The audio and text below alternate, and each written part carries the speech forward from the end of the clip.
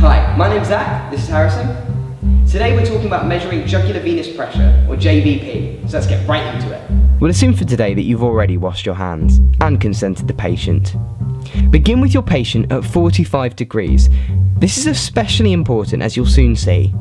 Ask them to look away from you, up to their left, and try to make out a pulsation in their internal jugular vein, which is located between the sternal and clavicular heads of the sternocleidomastoid muscle. However, the pulsation is difficult to see and may not even be visible in a healthy patient. The important thing is to differentiate it from the carotid pulse.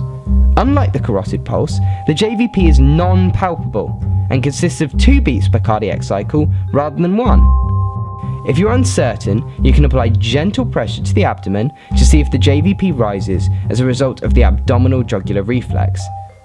If the JVP is visible, its height is measured from the sternal angle, perpendicular to the ground, as demonstrated here.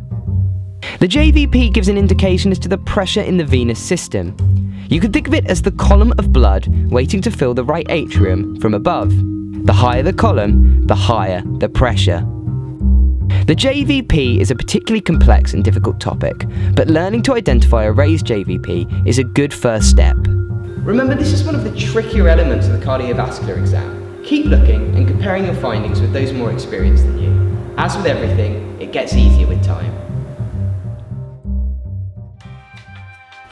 Hey guys, thanks for watching. If you enjoyed this video, found it useful, why not subscribe to our channel? You can do it by clicking that button there. You can see some of the other videos in our series on clinical examination, just below me, just down there.